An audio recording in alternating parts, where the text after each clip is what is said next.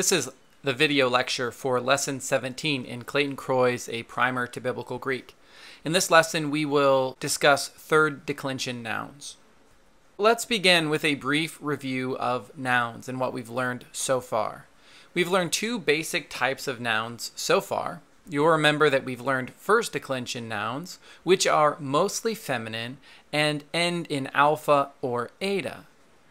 We've also learned about second declension nouns, which again are mostly masculine or neuter, and they end in os or on.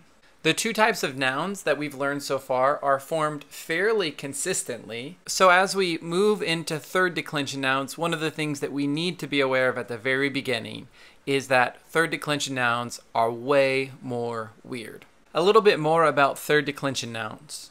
Third declension nouns show the greatest variety in forms. They include all three genders. There are several different groups or subtypes of third declension nouns, and so memorizing them or getting a handle on them can be difficult. There are three characteristics to third declension nouns. First of all, the gender cannot be determined from the basic form.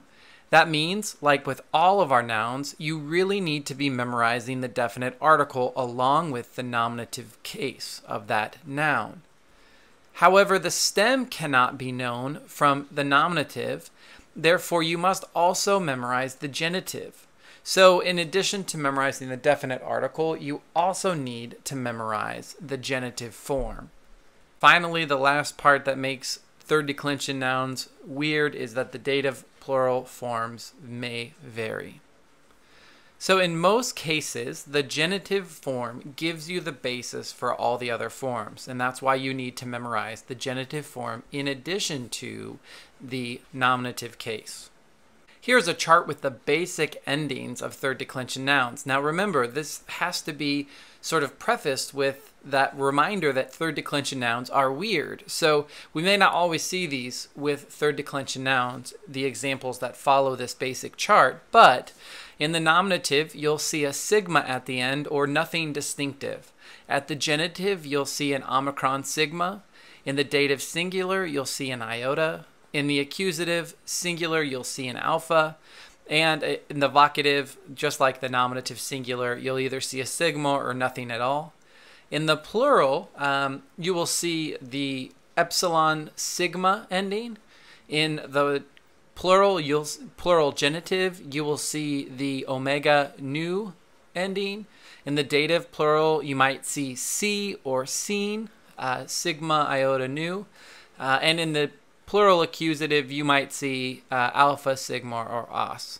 And the vocative form generally will be the same as the nominative form. So let's start with some basic examples of these third declension nouns. The first one is archon, archontas, ha, or ha archon, to archontas would be one way to think about memorizing these.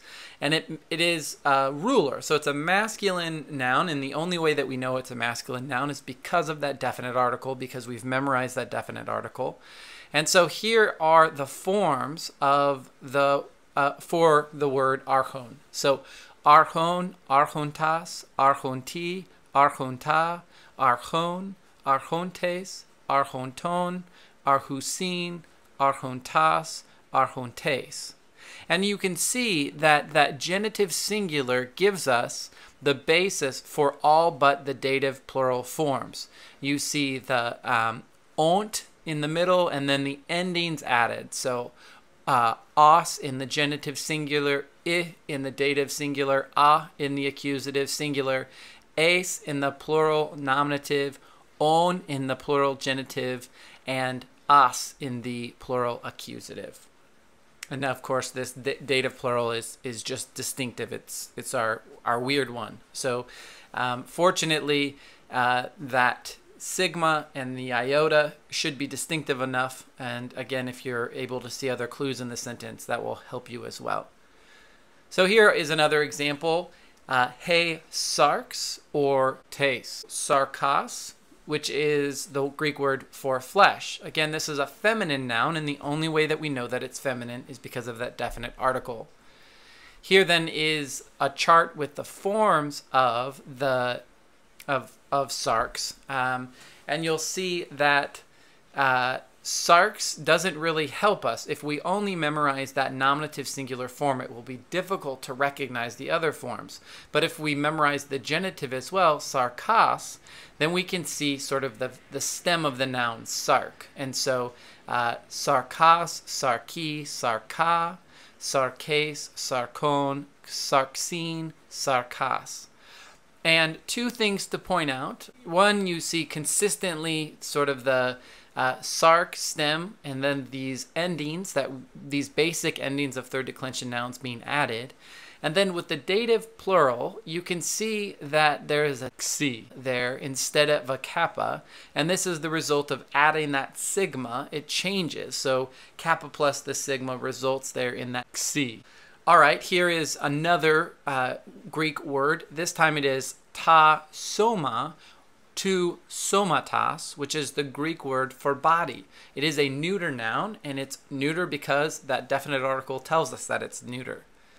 So soma, somatas, somati, soma, somata, somaton, somasin, somata. And so once again, you can see that that genitive singular is key. It helps us see that the stem is not soma, but somat, with endings added on to that tau. So somatas, and you can see those basic endings added for the genitive and the dative as dative singular, and then the genitive plural, as well as the plural nominative, accusative, and vocative, which, because this is a neuter noun, are all three identical. And again, we have that sigma iota in the dative plural, and here it's not built onto that stem for the rest of the forms. Again, third declension nouns are just weird, but if we're looking for that sigma iota noon, it will help us see that form. One last example, which is ta haima, to haimatas, which is the Greek word for blood. Again, this is a neuter noun, and we know that it's neuter because we've memorized that definite article. So haima, haimatas, haimati, haima, haimata, haimaton, haimasi, haimata. And so once again, as we've sort of gotten used to, that genitive singular gives us the basic stem haimat, and then onto that we add the endings as, I, on for the genitive and dative singular and the genitive plural, and then haimasin is this dative plural that is odd in comparison to those other forms, and we would begin to recognize the si or sin ending as distinguishing it as the dative plural. So just a few more notes about third declension nouns. Remember that neuter nouns will be identical in the nominative, accusative, and vocative forms, both for singular and plural. So it again is very important that you recognize when a noun is neuter because it will have identical forms in those three different cases. You must memorize the genitive form. I cannot stress this enough. If you simply memorize the nominative form, you will not be able to recognize your third declension nouns. It's imperative that you memorize both the nominative and the genitive, as well as the definite article for third declension nouns. Finally, as you come upon these in sentences, look for other clues in the sentence that can help you identify the number and case of third declension nouns. Because remember, as a noun, it will agree in number and in case and in gender with definite articles and with adjectives and so forth. So if you're able to use clues in the sentence, that will also help you work with these third declension nouns. All right, so let's get started with the first practice and review exercise. Ek tu stomatas tu didaskalou hemon, ex erhontai tauta ta remata tes zoes. So, as I have recommended, I would begin by bracketing off prepositional phrases and genitive phrases. So, ek tu stomatas, tu didaskalou hemon is one large phrase that we can bracket off. Ek tu stomatas is a prepositional phrase, and then tu didaskalou modifies stomatas, and hemon modifies didaskalou.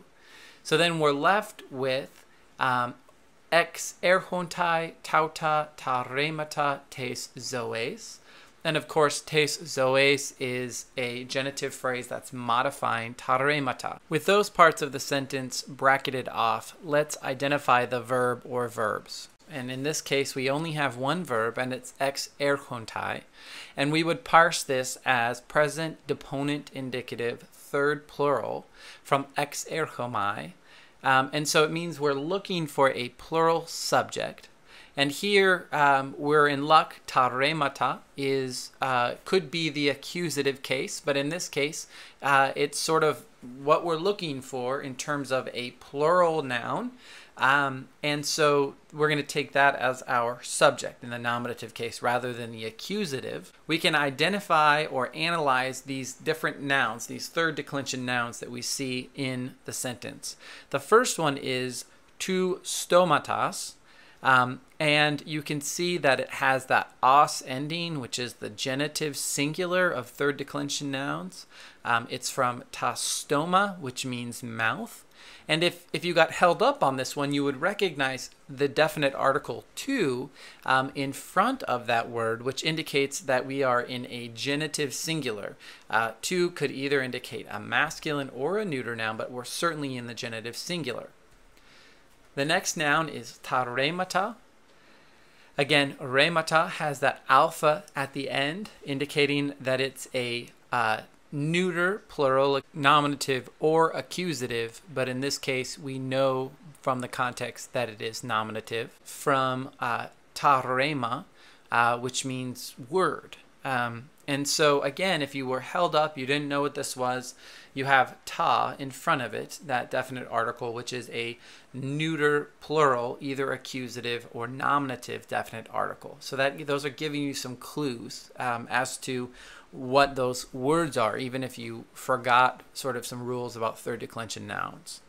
And so from there, you can sort of find the subject and the other parts of the sentence, and then lead yourself to a translation, which would be something like, these words of life are coming out or come out of the mouth of our teacher.